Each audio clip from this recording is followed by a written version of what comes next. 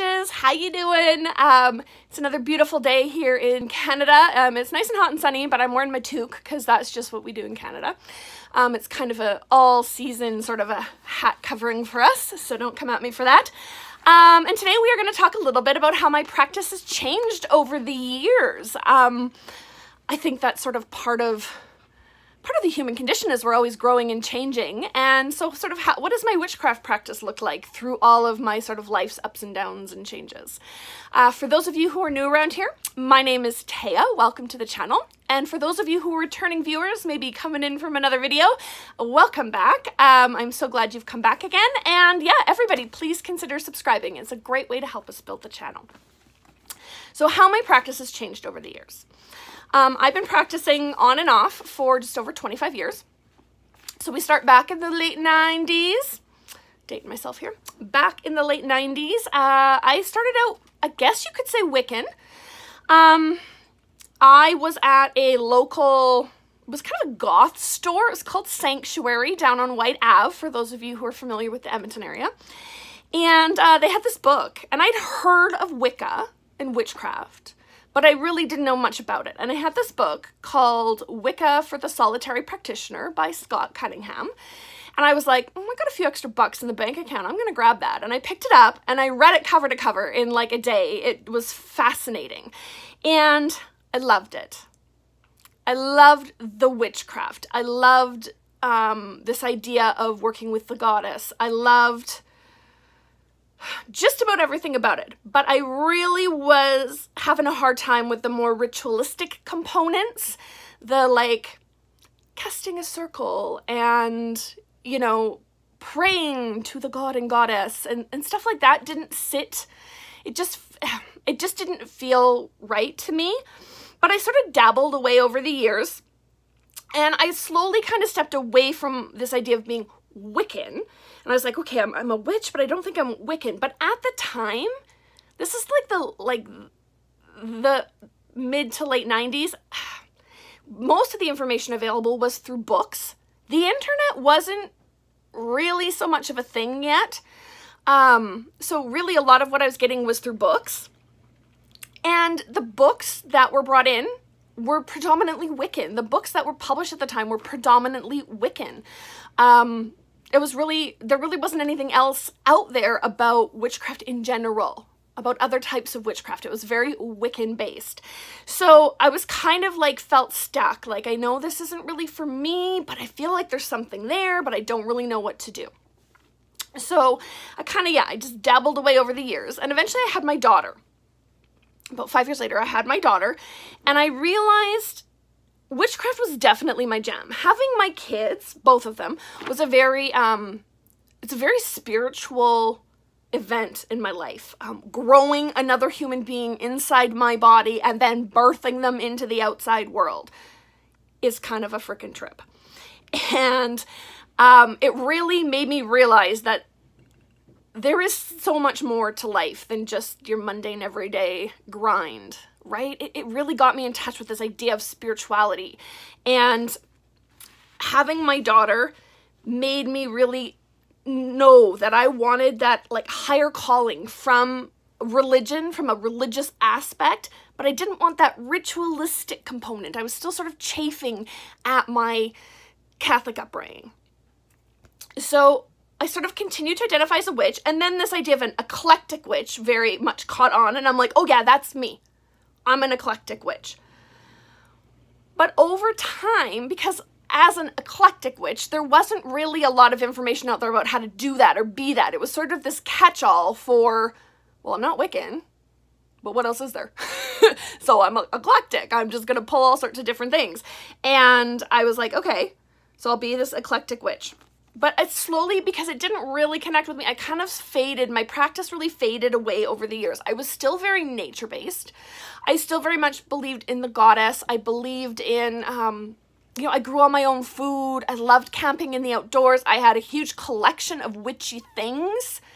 I very much connected with the lifestyle, with the basic core beliefs, but I just wasn't really putting it into practice, if that makes sense. And then sort of at this I'll call it a spiritual low point. I met my husband, we got married, we had my son. It all happened very quickly, in a very good way. And having my son, again, it was a very difficult birth with my son. And it really retouched off this idea in my mind that I really needed to reconnect with my spirituality. And at that point, I had a complete mental breakdown. I went through a period of a couple of years where I was very up and down, up and down. In retrospect, I mean, I'm sure I had PPD, I had postpartum depression, but I also have a history of depression, of anxiety. I was diagnosed with the generalized anxiety and ADHD, which really threw my life into a whole tailspin because medications, right? The anxiety medication took away my anxiety, but my anxiety was medicating for the ADHD, so then nothing was medicating for the ADHD, and it went off the rails, and then my life fell apart, even though I felt really good, nothing was working, and yeah, it was a whole to-do. And so I had to, basically I got in with a really good psychiatrist, and I started, you know, seeing my psychologist on the regular, and part of my recovery process was realizing that, yeah, I really need this spiritual aspect in my life, this higher purpose, if you will. So at this point, I don't know, it's like I just sort of forgotten about witchcraft at this point. And I really kind of got interested in researching Buddhism. I still really love Buddhism. I think it's a beautiful religion. It's very much about mindfulness and meditation, and that worked very well. That fit very well with my recovery program. And so I spent a couple of years sort of reading and researching about Buddhism, and I was kind of starting to think about connecting with some temples here locally. And I realized two really important things. What I was looking for was tradition, but that my heart really lay with witchcraft. And so at this point, I was like, maybe I need to find something here locally. And I looked locally, and I really couldn't find anything that wasn't Wiccan. And I thought, maybe I need to join a Wiccan coven. Maybe that's the path I need to take. And I did go so far as to contact some people here locally and kind of start some conversations with people about their, you know, the coven structures and what was going on locally. And I just couldn't do it. It was just not for me. And at the same time as I was sort of making these connections with the Wiccan community, I rediscovered a whole another world of witchcraft that I never even knew existed. There was this whole world of witchcraft content, predominantly books, but also like online blogs, YouTubers, and they were all about traditional witchcraft. And I was like, what's this? Never heard of this. And I was looking at authors like Nigel Pearson, Gemma Gary, Laura Tempest Zakroff, and Keldon. It was really Keldon's book, The Crooked Path, that got me. It's a very basic 101 introduction to traditional witchcraft that pulled together the higher pieces from like Nigel Pearson, Gemma Gary, and then Laura Tempest Zakroff, her book Weave the Liminal, which is very much about creating your own practice, paired really well with this Keldon's book, which was very much about here is how we do this practice. And the two of them kind of wove together really nicely. And I was like, oh my gosh, I found my thing. So I spent a year really studying traditional witchcraft, diving into as many books as I could find. And then I found, about a year after that, I found Lorelei Black and the Red Thread Academy, which is where I study now. She teaches American folkloric witchcraft, which is a traditional witchcraft branch. And I guess I've sort of came to the conclusion that if I want to see traditional folkloric witchcraft in my area, I might need to be the one to bring it here. There may be groups operating in my area, but I was not able to find them, so they weren't highly visible.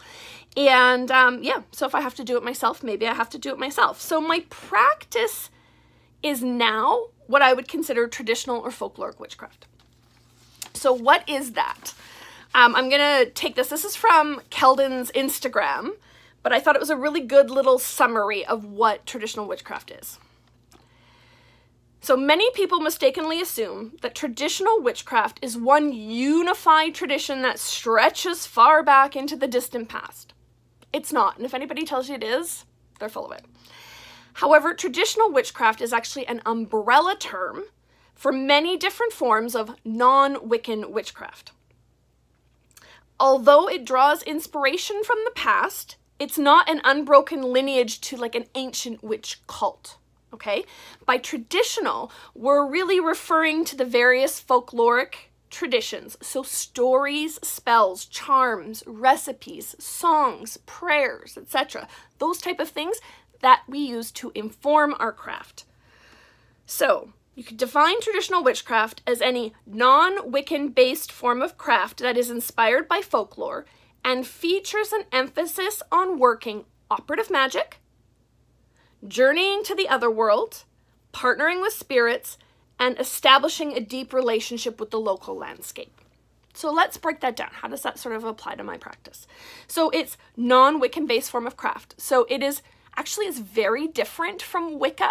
Once you kind of get into the core beliefs, it's very different. If you look at my previous video about, I think it was however many 13 signs that you might be a traditional witch, you can check that one out for some of the ideas that kind of come out of traditional witchcraft. But it's definitely non-Wiccan. It's inspired by folklore, so it's inspired by stories, spells, charms, recipes, songs, prayers, by, what are they called? The trial records from the witch trials in Europe, from the witch trials in Salem, but predominantly like the Scottish witch trials and Isabel Gowdy. I mean, that's a huge informer of my practice. And it features an emphasis on working operative magic, so actually performing magic, journeying into the other world, so hedge crossing, spending time in the other world, the other world, the underworld, right? And partnering with spirits, whether you're doing that in the other worlds or you're doing that through your work here on the mundane plane, but you're working with spirits, you're making pacts with spirits, you work quite heavily with spirits, and spirits of the land, spirits of your ancestors, spirits of deity, right? There's all sort of different levels of spirits that you can work with, as well as establishing a deep relationship with the local landscape. So like one part of what I work with is I'm very heavily informed by Scottish folklore, because my ancestry is Scottish, but a lot of like the plants and herbs that they talk about that were important to certain spells, I don't have access to them here in Canada.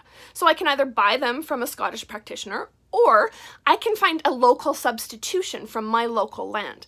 And then I work with the spirit of the willow tree in my front yard, the spirits of the lakes in my local community, the different plants that grow in my yard and around in my community, and all these different sort of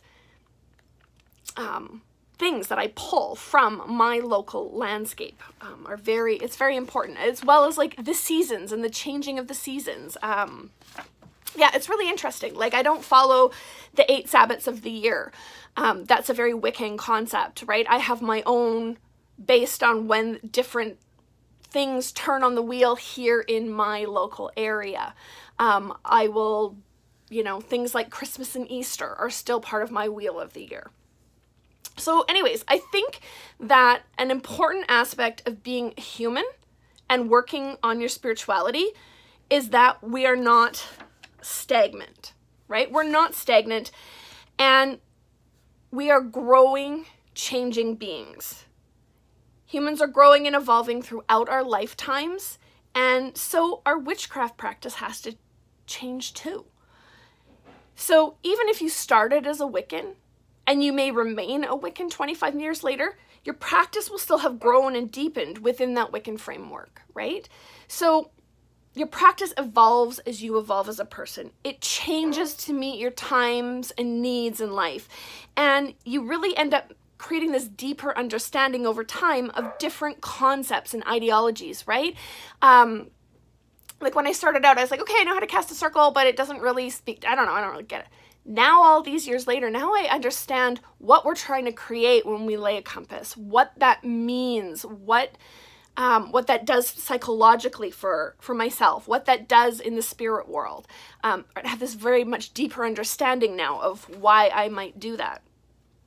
So yeah, basically that's, I guess, my story. That's where I was, where I've been, where my practice is at now. And yeah, it's grown and changed significantly over the years. So tell me, how has your practice grown and changed with you over the years? How have you evolved in your witchcraft? I would love to know. Leave me a comment, and otherwise we will catch you in the next video. Mwah! Thanks so much, you guys.